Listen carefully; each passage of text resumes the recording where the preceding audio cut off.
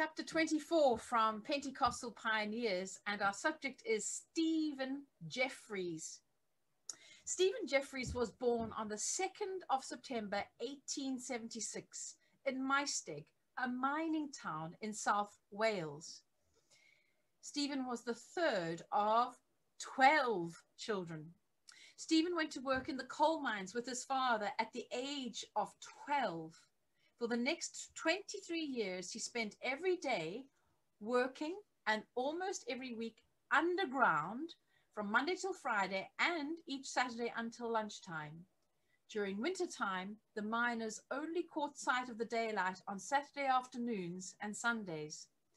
This was a grueling and tough life, but this was the very lifestyle that gave Stephen his strong, stocky build that would later carry him through his preaching ministry.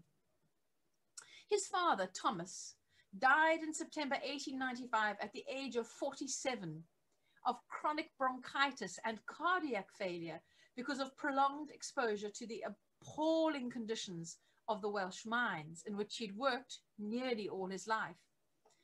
Stephen was 19 years old at the time of his father's death, and his mother, Kezia, was the daughter of a Baptist minister who passed on his passionate, fiery nature to Stephen. Kezia was noted for her intolerance of compromise. She could never have imagined or foreseen that 3 of her sons, William, Stephen, and George, would be used of God to win tens of thousands of souls to Christ, to pioneer hundreds of new churches and see vast multitudes healed from every sickness imaginable.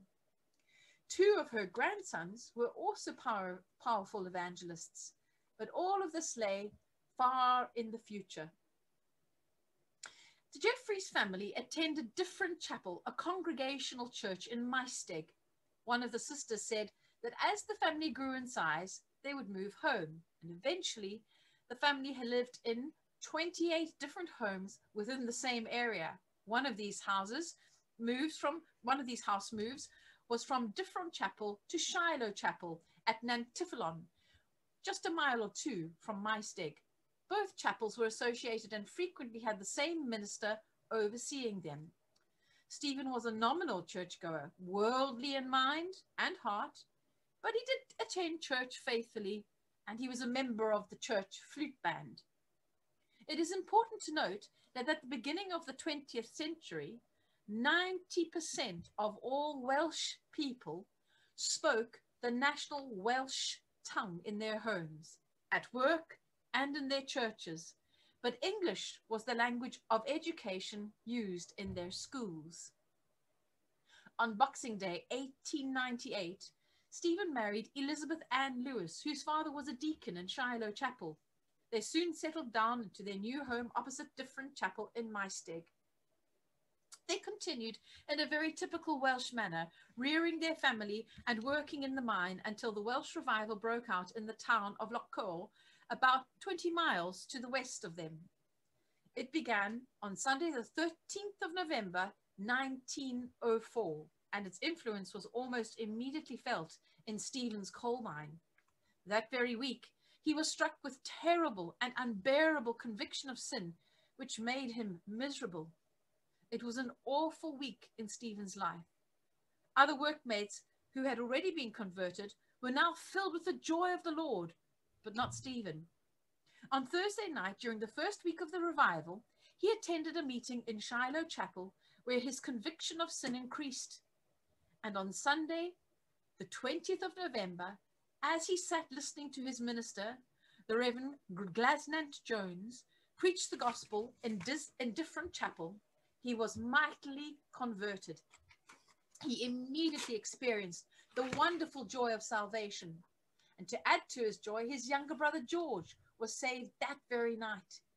28-year-old Stephen was a new man in Christ with a new heart and a new future. He immediately joined Shiloh Chapel as an official member under the ministry of Reverend Jones and attended all prayer meetings with a burning passion and desire for more of God. His chief joy was open-air meetings in which the church was very active. Shortly after his conversion, he preached for the first time in the open air in Talbot Street, Maesteg, by himself. A crowd gathered to hear him, and one old lady who was deeply moved by the fiery message fetched an old broken chair for him to stand on, and this became Stephen's first pulpit. As it grew dark, she also fetched a miner's lamp, which he held as he preached until he became hoarse. His preaching began with fire and passion, and it would continue to mark all his preaching throughout his ministry. After a hard day's work in the mine, he would rush home, get bathed, then attend an open-air meeting in the area. As a result, he frequently caught colds. Wherever a prayer meeting was being held, you could depend on the Jeffreys being there. He continued to work in the mine for several more years. While there, he constantly witnessed to his workmates concerning their need of salvation in Christ. It was in the mine that he had the joy of leading his first precious souls to Christ. Now, the Pentecostal movement began in Britain in September 1907, with meetings being held in Sunderland in the northeast of England. It reached the town of Llwynllwyd in Wales, 45 miles to the north of Maesteg, during November and December of that same year. The first Pentecostal meetings were then held in a congregational church. When news of this new tongue-talking movement reached the Jeffreys brothers, they were opposed to it, and in fact, they spoke against it. In the summer of 1909, Stephen's 10-year-old son, Edward, returned home from special meetings held in Cross Hands, 30 miles to the northwest, and informed them that he'd been filled with the Spirit and spoken in tongues. This was a shock to Stephen, but his son manifested such remarkable signs of spirituality that he was compelled to return to the written scriptures to study things afresh. Pastor W.S. Hill, a godly and gifted preacher whom God used during the Welsh revival of 1904 and 1905, moved to the Calfaria Welsh Baptist Church in Maesteg in November 1908, and it was on the 3rd of June 1910, while visiting a Pentecostal church in Cross Hands, that he was also baptized in the Holy Ghost and spoke in tongues. He resigned from the Baptist church and began holding midweek meetings in a home on Bridge End Road. He also held Sunday meetings in Oakwood Day School. Stephen and his young brother George attended the midweek meetings at Bridge End Road.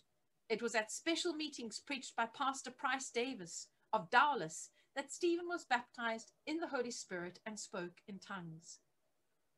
Pastor Hill moved away from Maesteg the following year, but the brothers continued in the blessing of Pentecost, and as members of the Congregational Church, Pastor Price Davis returned to Maesteg in 1911 to baptize Stephen and his son William in water. His brother George was baptized 1 week later. This act of water baptism cut these men off from any hope of formal ministry within the Congregational Church, where infant sprinkling was practiced. In 1912, Stephen was invited to preach for a small group of 15 believers at the Troglin Mission in Cumturk near Swansea. This was his first time to preach in a church building. It went well, so he was invited back to hold a 3-day gospel campaign at Christmas time. When leaving the mine to travel to Cumturk, he turned to a friend and said, "Well, Billy, if God blesses me this time, I shall never return to the coal mine." Well, God did bless him, and those meetings continued day after day into weeks, with souls getting saved each night. Local newspapers carried the story of the mission and began to call him another Evan Roberts. Mature godly preachers who attended the meeting said it was like 1904 all over again. His message did not contain a new revelation or a new style or a new strategy. It was an old-fashioned message of blood atonement through Christ alone, with strong warnings to flee the wrath to come. As the meetings continued, he realized that he needed help with the preaching, so he sent for his younger brother George, who was then at Bible school in Preston in the north of England. The meetings eventually lasted for several weeks. About 145 souls turned to Christ. The sick were healed, and at least 30 people were baptized in the Holy Ghost and spoke in tongues.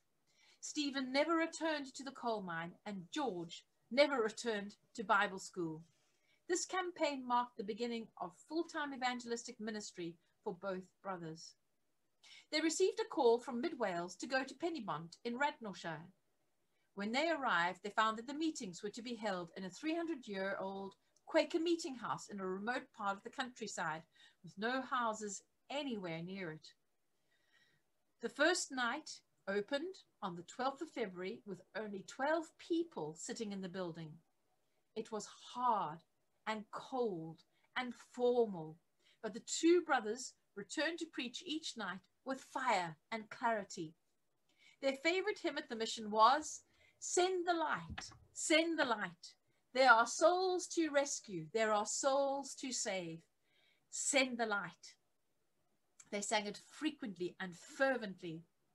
At this mission, the brothers experienced their very first notable and instantaneous miracle. Edith Carr was a young lady with a diseased foot who had not walked for 9 months and was under threat of amputation. She sent for the evangelists, who anointed her with oil and then laid hands on her in the name of Jesus. She was instantly healed, and that night she testified at the meeting. Being a good pianist, she offered her services for the rest of the mission. This was the breakthrough they needed in this hard, isolated place. As the news spread, people came from all over. As numbers grew, they used several different buildings in the area to accommodate the meetings.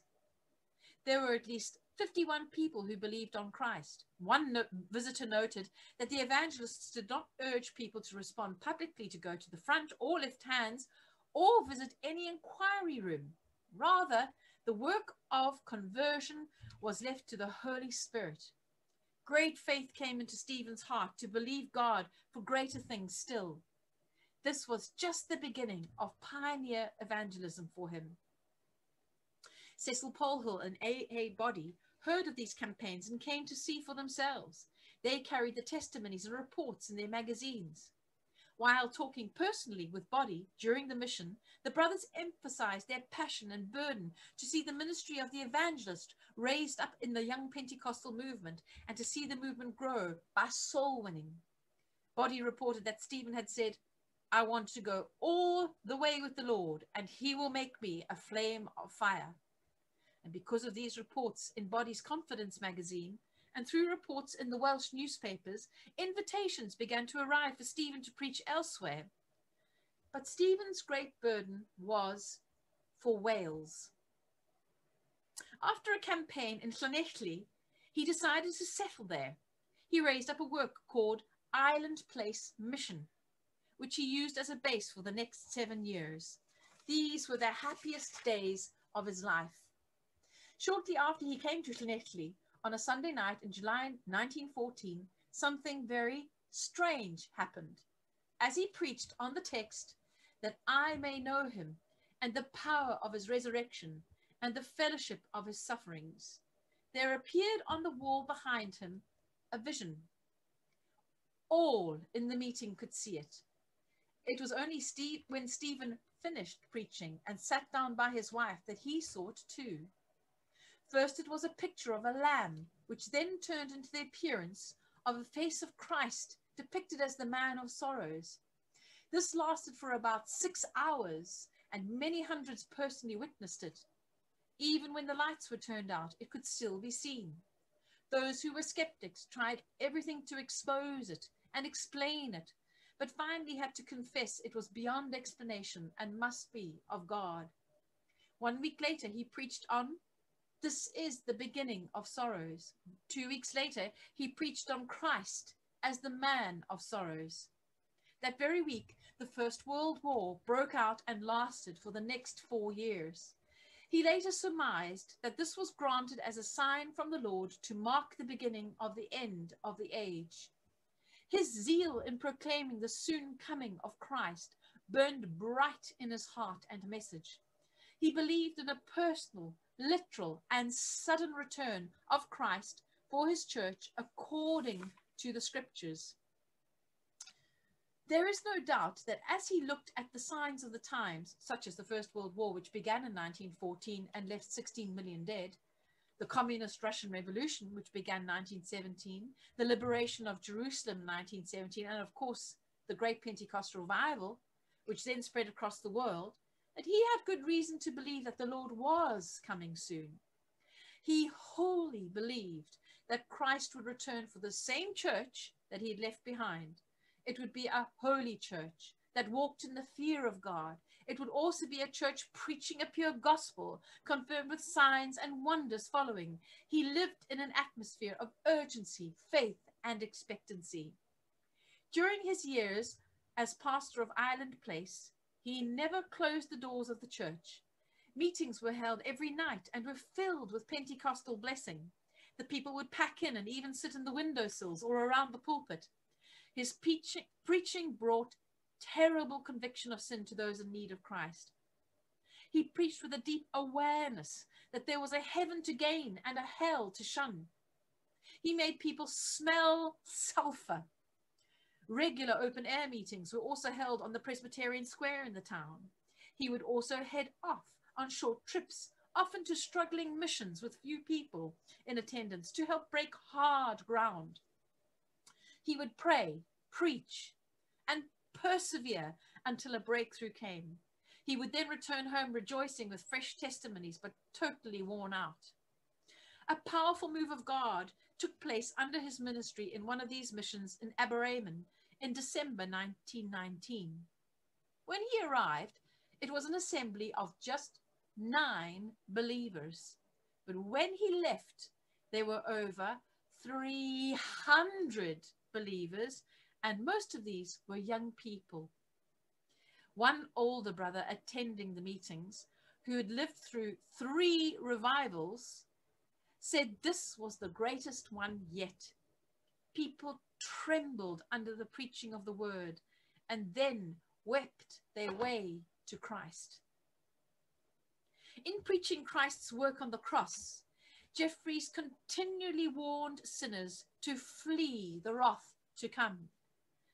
He was not an organizer. He was not a letter writer or a bookkeeper or a planner. These were the gifts of his younger brother George. And apart from his work in the mine, he was not practical. He was a man of one task. God had called him to stand in the pulpit and preach with fire, power, and Holy Ghost conviction. In his preaching, he hammered modernism, liberalism, and dead religion.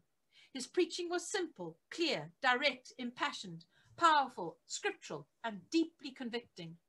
Yet, he was a humble and a meek man.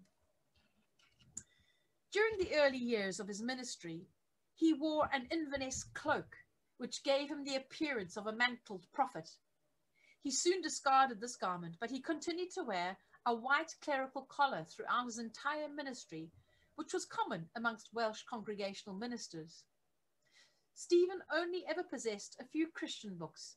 He loved to read old Welsh sermons, especially those of John Elias, a revivalist from North Wales who lived in the previous century and stirred his entire region by winning many thousands to Christ. His favourite contemporary preacher was R.B. Jones, who preached during the Welsh Revival and at Keswick. He took every opportunity to hear him and considered him to be the greatest preacher that had ever lived. As the Pentecostal revival spread in the land, many rose up to oppose it and to preach against it. Once, while attending a meeting to hear a powerful Bible expositor, whom he greatly admired, he was faced with scathing public remarks from the preacher, who recognized him. But all he did in response was smile meekly. When slandered and criticized, either from the pulpit or through the press, Jeffreys would simply ignore it and get on with the great task of winning souls and stirring churches. His mission angered both priests and pub owners, and when opposition was great against him, then God's power seemed to rest upon him in a greater way. Cecil Polhill arranged for him to preach a campaign at Horbury Chapel in the West End of London during October 1921 for the Reverend F.W. Pitt. Polhill brought the unknown Donald G. from Edinburgh to play the piano during the campaign. The meetings continued for several weeks with many souls converted and bodies healed. On just one of these evenings, over 60 people responded to the gospel. One of the healings during the mission was a man who had used crutches for 20 years, but was immediately healed after prayer. London was a stark contrast to the valleys of Wales, but this mission proved that Jeffreys could minister in any environment. Pitt was very eager in proposing that Stephen should move to London as his assistant, which he planned would take place in 1922. During the preparation time, Pitt printed an article in a popular Christian magazine strongly attacking the Pentecostal revival and its gift of tongues. He knew that Jeffreys spoke in tongues, yet had never approached him on the issue personally or privately. Stephen was shocked by this and pulled out of the arrangement. Pitt fumed, as he still wanted Jeffreys to come, but Jeffreys refused to work with a man who acted with so little integrity. The work went into decline and eventually closed. The building was later purchased by George Jeffreys in 1930 and was renamed Kensington Temple. Stephen was greatly used of God within the Elim Alliance when his brother George brought it from the north of Ireland to Britain. Stephen had, of course, previously preached at an Elim tent campaign in 1917 in Belfast, and he had also served as a member of the Elim Alliance Council. While he was still at Island Place in Llanelli, he ministered twice in Darlas near Merthyr Tydfil in South Wales, first in December 1919 and then again in April 1920. Hearts were hungry, lives were changed, and God was calling him to move to Darlas. Before leaving Llanelli, he held one last powerful tent campaign. The church in Darlas became the first Elim church in Wales, and Stephen became its first pastor. Hundreds of people were saved, healed, and filled with the Holy Spirit through this new work. His brother George joined him for a brief time, and the work blazed. He remained in Darlas as pastor until November 1924. From this new base, he continued his travels to other towns. Together, the Jeffreys brothers, like the Wesley brothers before them, filled the largest and most famous halls in all of Britain. Place after place was reached with mighty results. Grimsby, Hull, Swansea, Barking, Hendon, and many more. During the early 20s, he was the foremost evangelist in Elim in Britain. The places and miracles are too numerous to mention, but here is a taste. Typical of healing testimonies that came out of these campaigns were the following. One 44-year-old crippled lady who had never walked was instantly healed. A well-known local deaf and dumb man was healed after 40 years of affliction. All who knew this man confirmed it. A little girl who attended one campaign had one empty eye socket, but after prayer, she had a beautiful new blue eye. The crowds, including local denominational ministers, witnessed it firsthand. Her doctors were dumbfounded. Many skeptics criticized Jeffreys, but God was saving souls, healing the lame, the blind, the deaf, the dumb, and the diseased through him. Many leaders of great experience believed that he had the greatest healing ministry of any man in the Pentecostal movement of that generation. It has been said of him that he rarely preached on healing because his priority was the souls of men. It was God who confirmed his word with signs following. You could always be sure of seeing many people kneeling in the penitent form, seeking salvation wherever he preached. He was back in Belfast ministering in glorious meetings in May and June of 1923. Then in autumn, he travelled with his brother George to Sweden, Germany, and Holland to minister the word. In June 1924, he travelled to Canada and America for several months of ministry again with his brother and a revival team, where they ministered salvation and healing in many of the main cities in both lands, with multitudes turning to Christ. While he was there, he was invited to minister at a Bible school and on radio, which was a rare treat for this Welshman from the valleys. Stephen embarked on a new campaign in Barking, London, in January 1925. But only a few people attended the first two meetings. But suddenly, the Lord moved, with thousands attending meetings and remarkable results. The impact of this campaign spread into East Ham, Ilford, and Canning Town. This was followed in March by a large Elim campaign in the city, with Stephen and George preaching side by side, backed up and supported by a band of Elim evangelists. They rented the derelict old Surrey Tabernacle with a seating capacity of 2,000. Believers from New Elim churches in other towns and cities gathered for one of the largest and most important Pentecostal campaigns in the city of London thus far. In this great capital, Stephen continued to hammer the modernist gospel that was being preached in the pulpits of the denominations and to challenge its widespread influence. He said, "It is to be feared that many of our academics produce more cynics than saints, more parrots than thinkers." Close quote. Jeffreys continued to campaign during the rest of that year in the towns of Ashbourne, Derbyshire in England, in Pontypridd in South Wales, as well as Forest Hill, Notting Hill and Sydenham in London. One great problem with Jeffreys was his disorganization.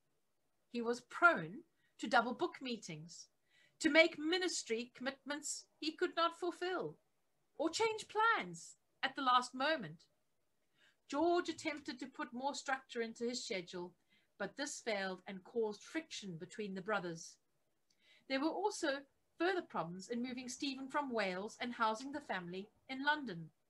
They finally settled in Leigh-on-Sea, an hour east of London, in early 1925. Rather than joining and supporting the local Elim church, he started a new church 4 miles away, holding a spontaneous mission. In June that year, the Full Gospel Forward Movement Council was created, with E.J. Phillips, E.C.W. Bolton, and Ludwig Naumann overseeing Stephen's schedule, his funding, and his bookings.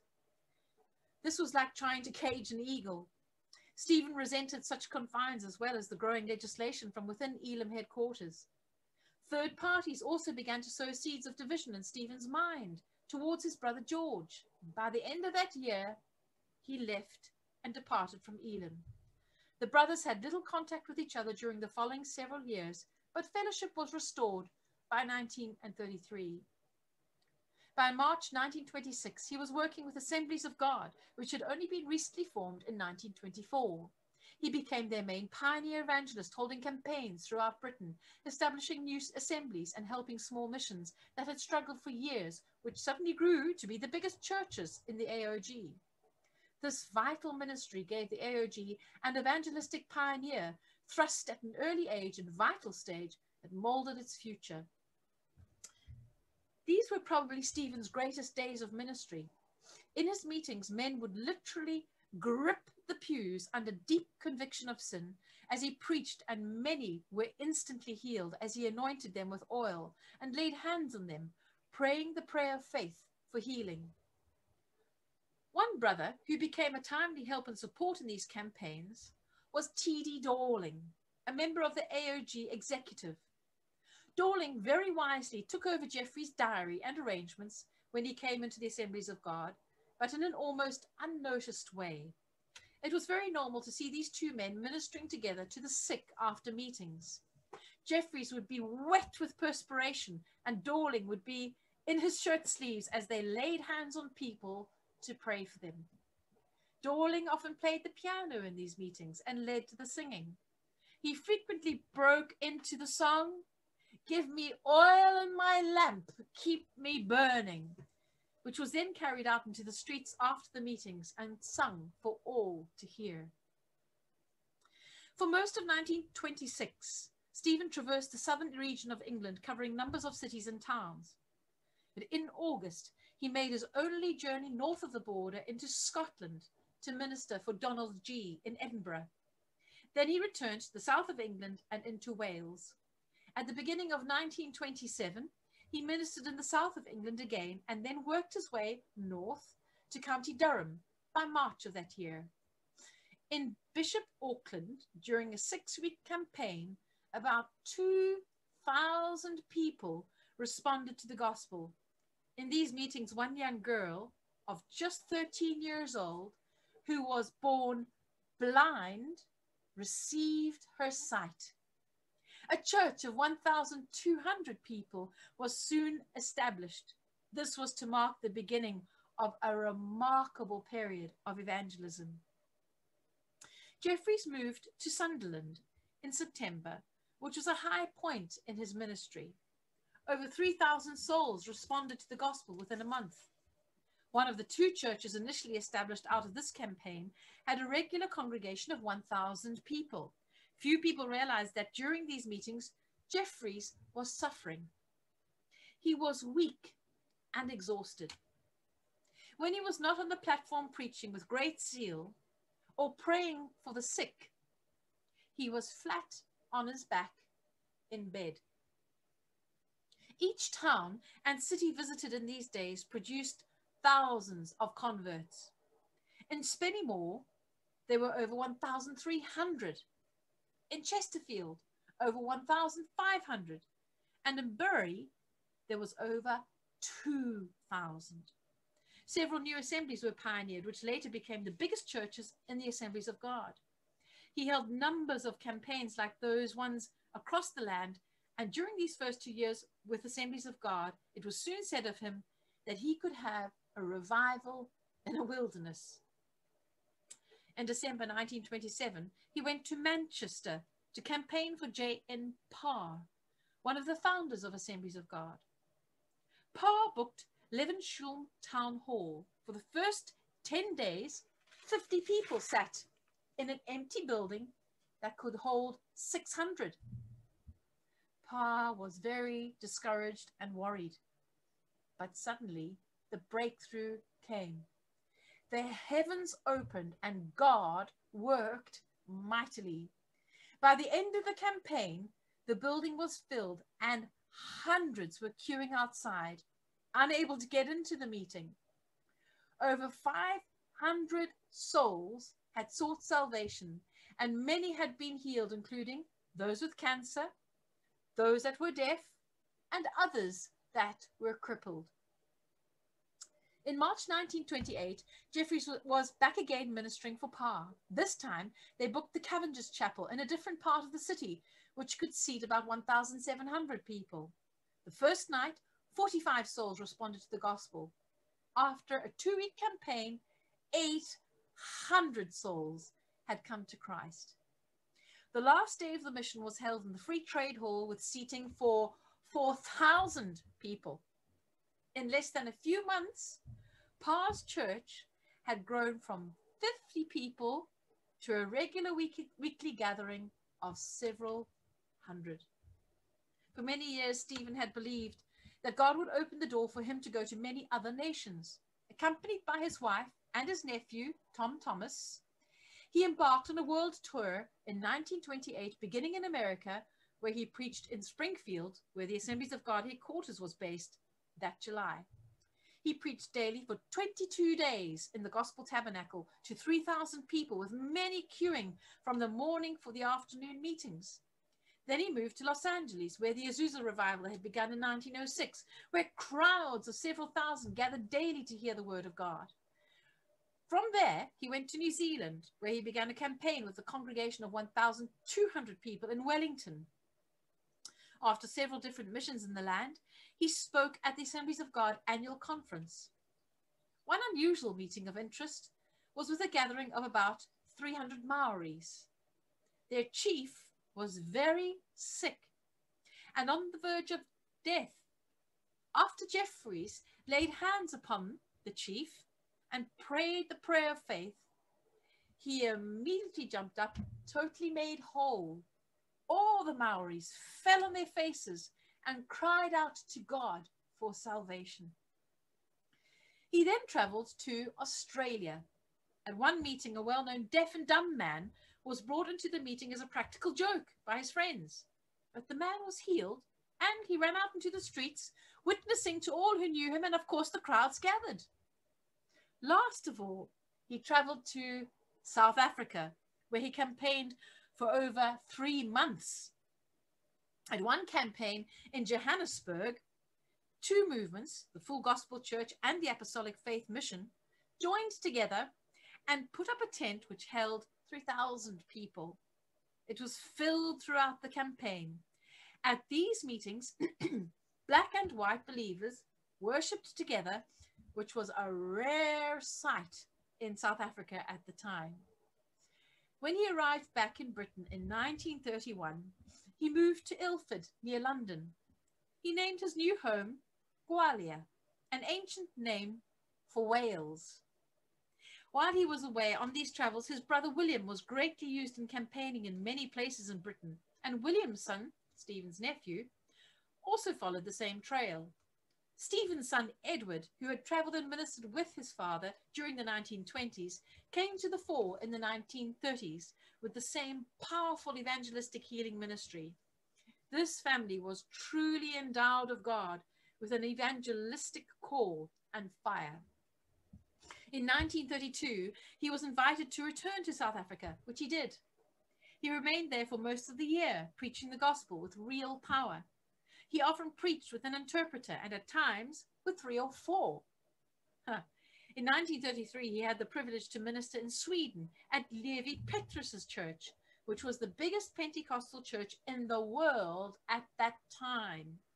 They became very close friends, and he later returned there to preach. He was also very well received in Norway at T.B. Barrett's church. Barrett said that he had rarely heard such a message as the one preached by Jeffries. This fearless and tireless, rugged preacher, who was often said to be like Elijah or John the Baptist or one of the prophets, wore himself out in abundant labors. For many years, he had labored almost night and day for months on end without proper breaks. Doctors had warned him to slow down, but he found it hard to do so when the calls were so urgent. Quite suddenly, in 1935, at the age of 59, he came to a standstill with failing health. His weight suddenly fell from 12 stone to 9. His breathing became hard and his strength started to go. For the next 8 years, he was to be set aside from the great task which he'd labored in so faithfully and fruitfully. What was amazing was that during these physically weak years, his Holy Ghost joy never waned, his voice remained as strong as ever, and no one ever heard him complain. In 1939, he was flown to Weston-super-Mare, that's in Somerset, for the Assemblies of God General Conference, where he spoke with a strong voice, filled with zeal, but his body was a sorry sight. Friends and family were grieved as they looked upon his form, which was frail and bent, and his hands, which had once been laid upon people boldly and strongly, praying for the sick bodies of multitudes who had received instant healing, were now twisted and crippled with arthritis. Stephen and his wife moved back to Porthcawl in Wales, then to Cardiff, and finally to the place of his birth, Llanelli. Old friends from his mining days, from the 1904 revival, and from the Pentecostal movement frequently visited him in his home. His brother George made numbers of visits to see him in between his campaigns, and their old disputes, long forgiven, were and now forgotten. His wife cared for him faithfully, never leaving him even for one day during those years of sickness. She herself slowly became almost totally blind, but she continued to care for him diligently. A terrible blow came to Stephen in January 1941 when his wife died. He moved to the Mumbles to stay in a bungalow with his daughter, who cared for him for the last 2 years of his life. He lived near the Rees Howells Bible School. Many of the staff were a wonderful help to him in these last needy years and days. After his brother George resigned from the leadership of Elim and formed the Bible Pattern Fellowship in 1941, Stephen gladly joined it, supporting him in his stance for the sovereignty of each local assembly and the decentralizing of denominational control. It can only be imagined how glorious it would have been if God had touched Stephen one last time and used both these brothers in the land as in earlier years. Stephen preached his last sermon in a much weakened state at the age of 67, less than a month before he died. It was the Elim Church in Pontarddulais in Wales. His message was, "We beheld his glory," from the text of John chapter 1 and 14, "and the word was made flesh." He began to expound, this is a quote, "On great occasions, kings put on their finest apparel, but God wrapped himself in dust when he entered the world." Close quote. His voice was strong and his message passionate. After the message, he caught a chill, which developed into pneumonia, confining him to bed. He died on the 17th of November, 1943, almost 39 years from the time of his conversion. John Carter of the Assemblies of God conducted the funeral at the Bethel Baptist Church in Maesteg. Leaders from the Bible Pattern, Elim, Assemblies of God, and the Apostolic Church, as well as other church denominations, attended the funeral and took part in the service, acknowledging how gracious God had been in using a son of Wales in such a profound and mighty way in the ministry of Evangelist in winning souls to Christ. It was a funeral with a revival atmosphere. As the coffin was lowered, the crowd gathered and sang, "In the sweet by and by we shall meet on that beautiful shore." Now, before we leave this testimony, we must respond to a few false accusations. Howard Carter, and in turn Lester Sumrall, Carter's protege, shared certain stories about Stephen Jeffreys that lack evidence or confirmation, and in fact there are good reasons to reject them. Carter claimed, or rather Sumrall made or repeated the claim, that Jeffreys had grown rich through ministry and proud in his success. He also claimed that Carter had once heard Jeffreys say publicly in one of his South African campaigns, quote, "Ladies and gentlemen, the world is at my feet," close quote, and as a result was later struck down with illness. In yet another place, Sumrall claimed that Jeffreys had said, quote, "The world is at my feet to worship me," close quote. These claims on Carter's part fall into the realm of jealousy and false accusation.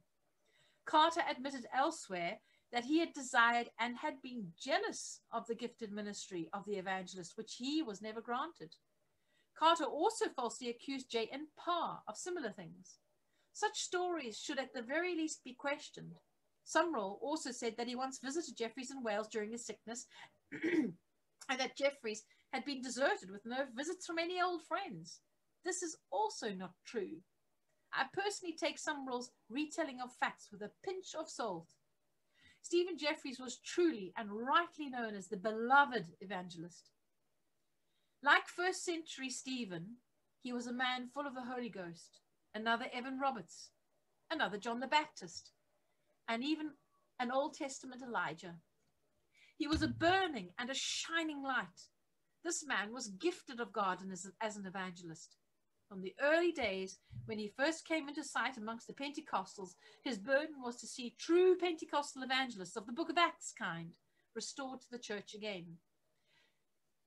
Jeffreys demonstrated what a true evangelist was in his ministry, his message, and his character. He was indeed a rare man.